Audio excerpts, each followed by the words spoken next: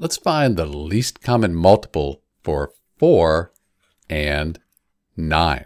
So when I think about the least common multiple, it's the smallest multiple that these two numbers share. So it's the smallest number that both 4 and 9 go into evenly.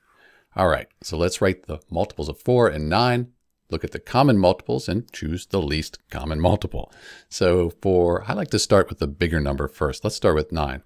9 plus 9, that is 18, plus 9 is 27, plus 27 plus 9 is 36. And I happen to know that 4 goes into 36. So I'm going to stop here. I can write the multiples of 4 now. 4 plus 4 is 8, 8 plus 4 is 12.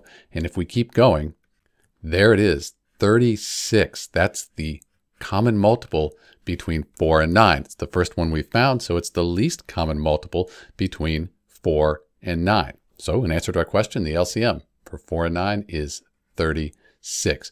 There are other ways you could do this, but you'll end up with the same answer. This is Dr. B. Thanks for watching.